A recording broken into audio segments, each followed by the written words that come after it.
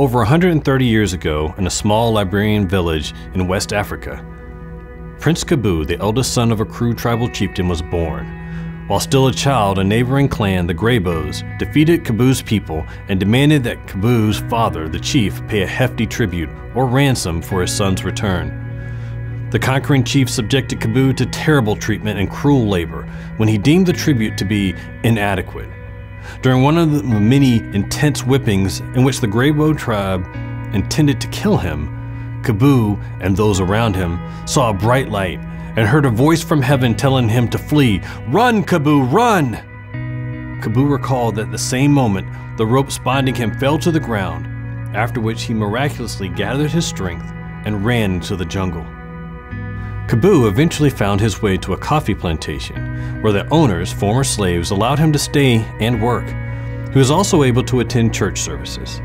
One day at church, Lizzie McNeil, a missionary, spoke on the conversion of the Apostle Paul from Saul as portrayed in Acts chapter 9. Kabu immediately recognized the story as being similar to his escape. Kabu ran to the front of the church saying, "I know that voice!" He realized his heavenly Father had rescued him, and he faithfully devoted the rest of his life to him, accepted Christ as his Savior, and was baptized, choosing to change his name to Samuel Morris to honor the missionary's benefactor. Samuel was happy with his new life. He spent the next 2 years painting houses in Monrovia, the capital of Liberia. He became a zealous member of the Christian community and displayed a fervent desire to learn about the Holy Spirit. But he was also sad that the African tribal people of his country of Liberia did not know about Jesus. He decided to go to America, seek the instruction of Stephen Merritt, who had taught the missionaries, and learn to be a missionary himself. So Samuel made the grueling and dangerous voyage to America.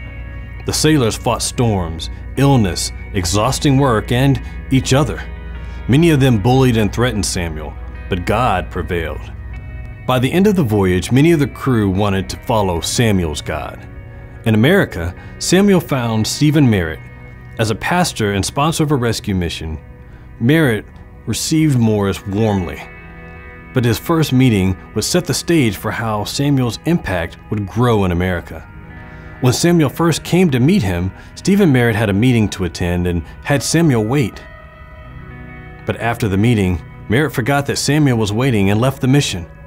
When he remembered and returned, he was surprised to see Samuel surrounded by about 20 people in the mission, sharing his story and leading many of them to Christ. You too have a story. We all do. Are you willing to fervently follow your Heavenly Father and tell the world your testimony, your story? Samuel's impact to the kingdom was achieved simply because he was willing, even eager, to tell his story and pray.